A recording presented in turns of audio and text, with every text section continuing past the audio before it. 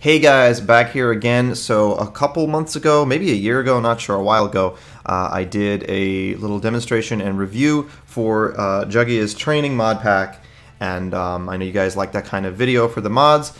So it's been a really long time since that video that I did, and the mod pack has been updated significantly since then. There's a lot of new features. I have actually been meaning to make this video for a while, but I had problems with my computer and getting the SD card into it and everything. So yeah, I'm going to be doing this video to demonstrate the new version, which as of the time I'm making this video is version 3.3.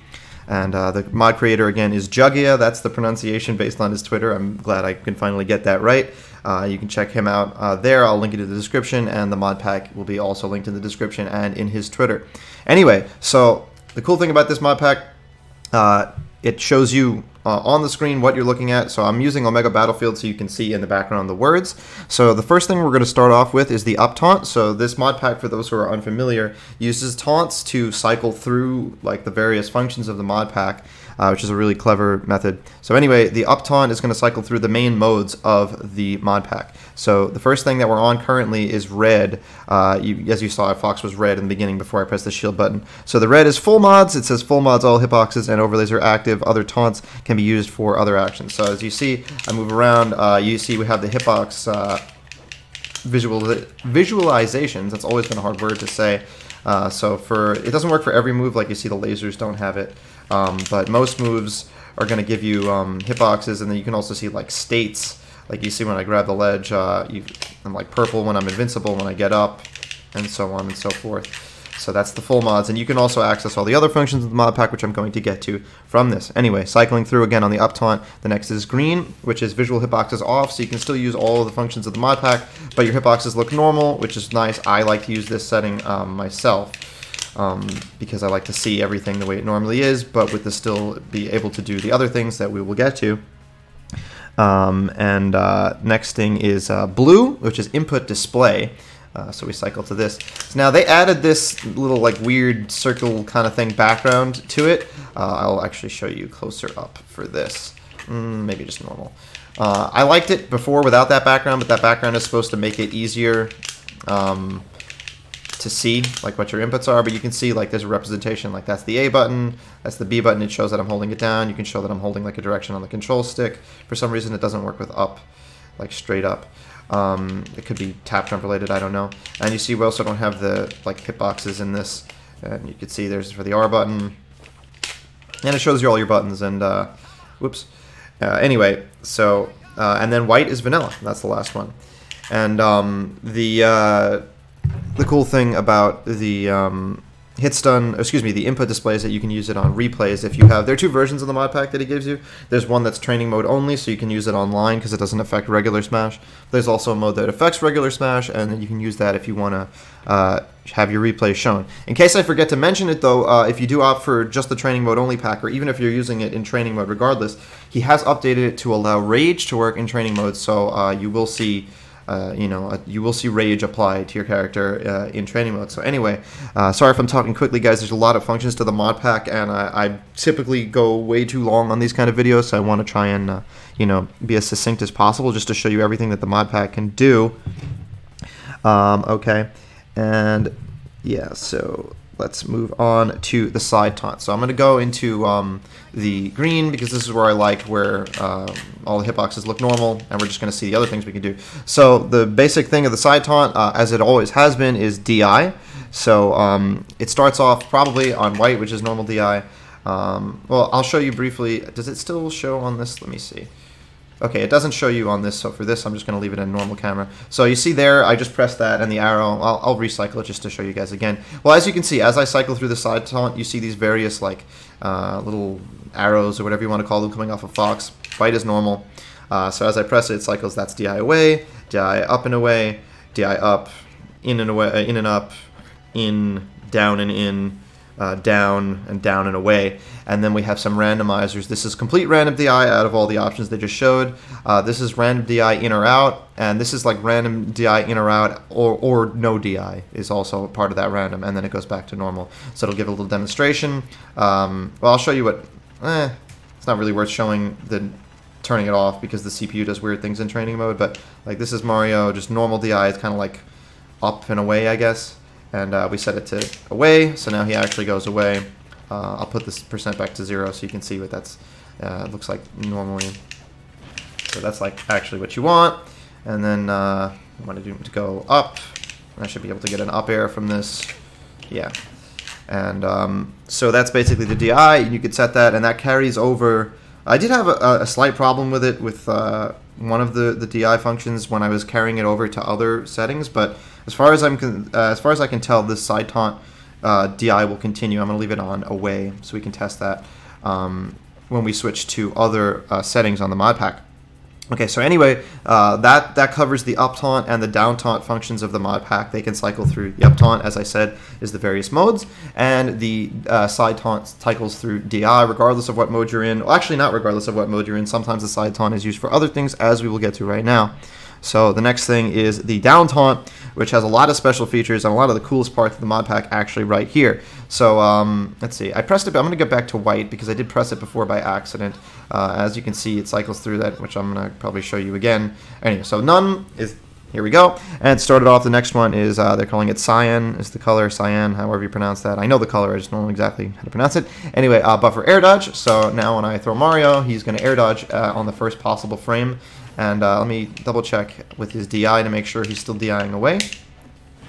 And yeah, he is. So, and he's going to air dodge as soon as possible, so we can see that if he DIs away, actually I forget, it's Fox specific. I think you might be able to back air him if you're like really precise, but that's not really the point. But the point is you could check that. So if you wanted to test something like, can I back air Mario here? Or like, you can practice a frame trap, like, okay, you know, like he air dodges there, so you dash attack him. So that's already been in the mod pack, but that's really useful as is. Anyway, then cycling through again on the down taunt function. The next is purple, which is buffer attack, mash attack there. So this is cool. So when we're on this one, the side taunt is not going to work for DI. It's going to let us choose an attack. So as you're going to see, I'm going to start pressing the side taunt, and we can choose anything that we want Mario to mash.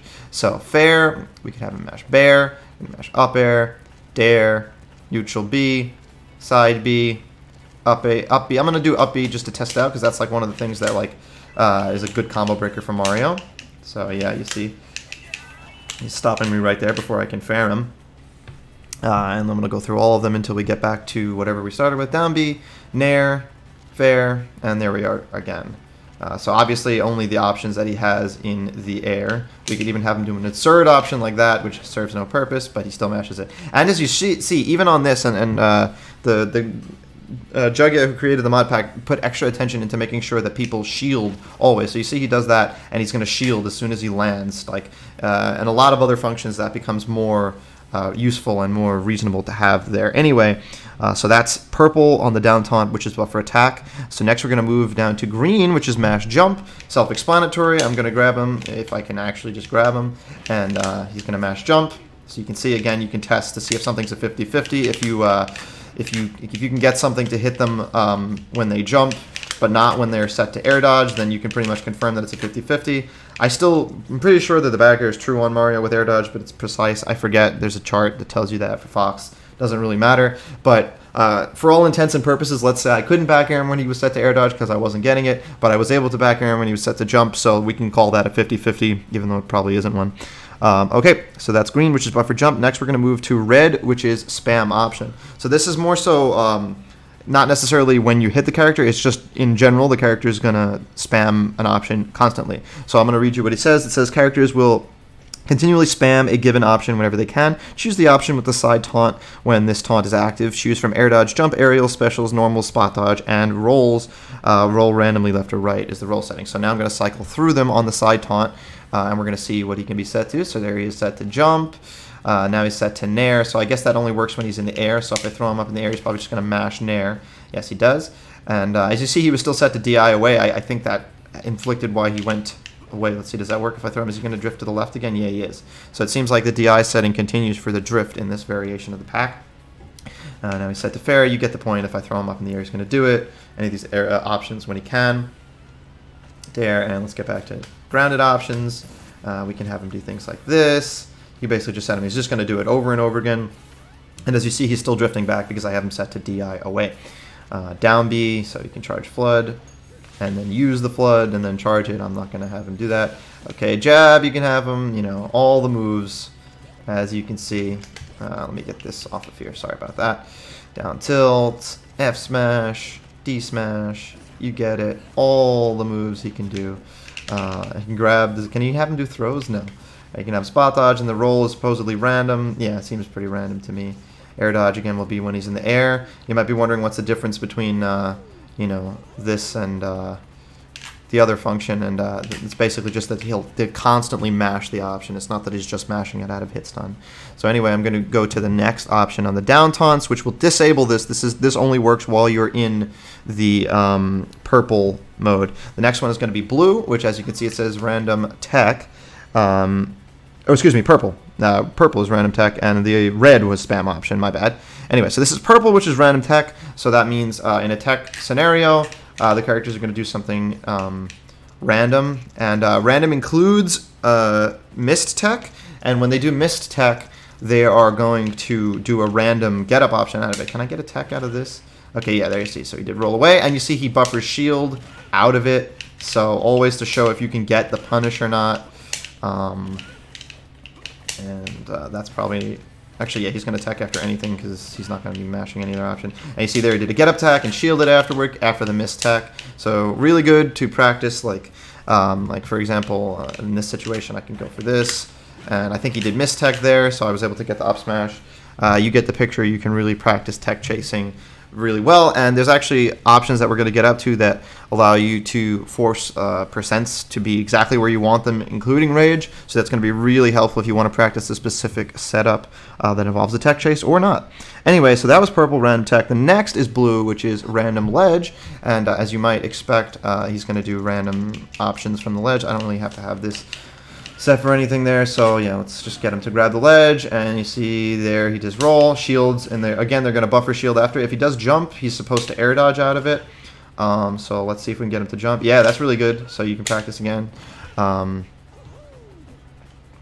it just does shield after everything, so you can really just practice, you know, your punishes on the get up. That's again a previous returning feature from the mod pack, but I believe as of the time I last did the video, there was no buffer shield for that, so that's really cool. Okay, so the next down taunt function is orange 1 and orange 2. These are going to be the damage functions, so I'm going to return the damage in the native training mode to 0 to show you what we can do from here. So when we're in this function, it's damage plus 10. So I'll read you the description here. It says, when this toggle is active, side taunt will increment the opponent's percentage by 10.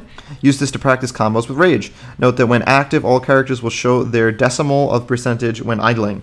Also, lock your own percent with up taunt when this toggle is active. The character who locks their percent will spawn at the locked percent until unlocked with the same up taunt. Alright, so to clarify what that means, when I press side taunt, it's going to go up by 10, up by 10, up by 10, and let's see, where does it say about locking? Also lock your own percent with up taunt when the toggle is active. So I guess if I wanted to, let's say, move this to 6, and I press up taunt, lock percent, and now I do this. Alright, I'm not sure. It is changing my percent still, so maybe it just means that this won't change my percent. Maybe if like the person controlling the other character presses it, it will lock theirs. But anyway, yeah, we can still move in increments of 10 here, and then use my own percent with the native thing to control that. And anyway, the second version of this is, and I can unlock percent there, and the second version of this is the increments of 1. So same principle, and pressing side taunt to increment 1. By the way, you can cancel taunts in this, so it's not like you have to wait for the animation of the taunt to end to do these functions. Alright, the next thing is infinite shield. So they added 2 functions as opposed to the last variant. The last variant was infinite shields, but it wouldn't force opponents to hold shield, is what I should say. So now infinite shield does force them to hold shield, which makes a lot more sense. As of the last time I had this, I had to have my Pro Controller sitting upside down so it would hold the button down and blah blah blah. But you don't need to do that anymore, so he holds shield automatically, so you can practice, you know, all your shield pressure and, you know, what have you.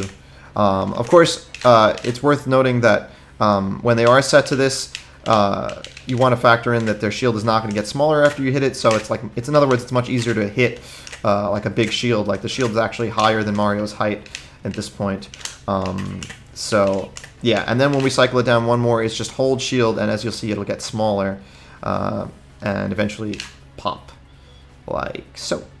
So if you want to practice infinite shield with a smaller shield, you'll first have to go to this setting to get their shield to be smaller, and then cycle back to the other function, which actually was easier when they didn't hold shield. But you can just have them hold shield on control if you want it to get smaller, and then set it to infinite shields to leave it held on a smaller shield if you want to practice pressuring a smaller shield, because that is really useful to practice pressuring not just a full shield but shields at different sizes. And that is all the functions of the down taunt. So that would be pretty much everything that you're going to have in the mod pack, but as you can see, that offers so much potential. You can do so many different things with it. Pretty sure I've demonstrated as much as you guys would want to see. You can see all the controls and how it can happen. You have the buffer air dodge right there, and you still have the DI, and you can have them set to random ledge if you want. The mod pack is just really comprehensive. You can see even the respawn is instantaneous. They come right back after you take a stock. And I just want to make sure I didn't forget anything. I'm pretty sure that's going to be it. And again, there are two variants, one that you can use in regular Smash if you so choose, and one that is only in training mode. And either way, you can use it in training mode when you get either variants of the pack. So again, huge shout-outs, as always, to Juggia, I hope I'm pronouncing that right, for creating this mod pack and for the constant efforts to improve it and always listening to the community. His Twitter is @Juggia. Let me make sure I got the @ right here. It will be in the description, but it's @Juggia, Juggeeya on Twitter. He's the guy behind all of this, and I'll also link the mod pack in the description, as I said. And that is going to be it for this video, guys. I'm going to be making a lot more videos soon if you enjoy this kind of stuff. Mostly this kind of like mod demonstration, as well as you know, tech videos. I'm going to be pumping out the videos until Smash for the Switch is on its way, or is here, I should say. So let's get the rest of Smash 4 out of the way until then, guys. So I would hope you subscribe if you want to see that kind of stuff. Either way, thank you for watching and have a good one. Bye bye.